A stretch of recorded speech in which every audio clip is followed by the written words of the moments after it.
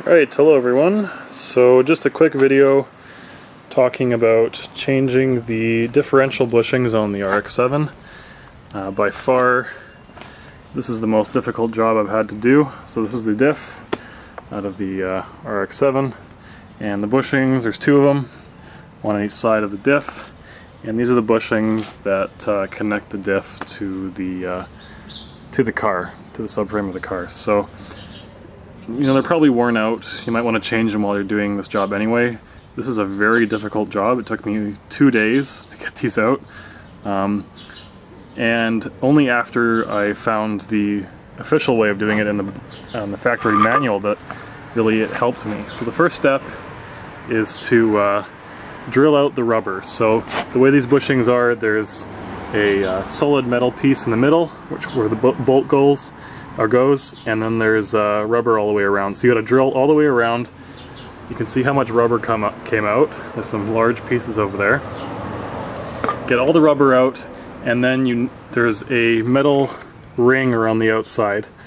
And I'll get the new one. I'll show you what it looks like. So this is a brand new one, and so you can see there's a metal sort of bar in the middle for the bolt.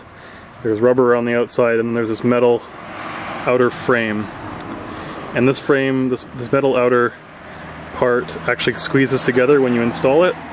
And so it's in there really tight. And if you haven't changed this in 30 years, these things are super hard to get out.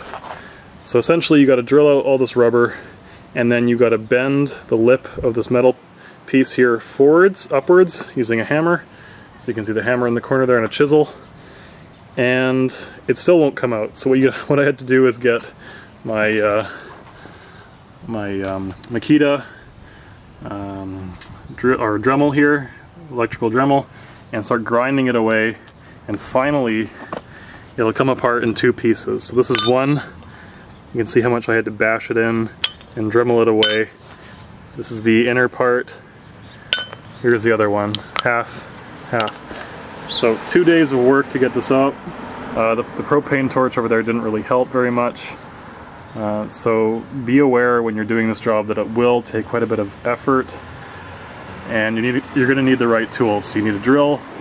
I needed an electrical Dremel there, and you definitely need a big hammer and a set of chisels.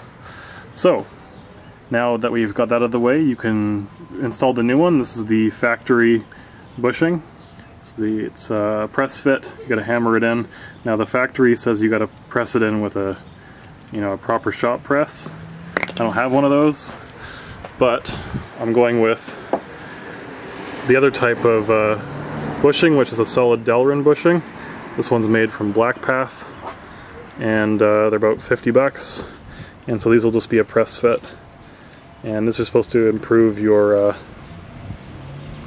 response. So there you go, changing the bushings for the diff. Hardest job I've done yet, but stay tuned for more.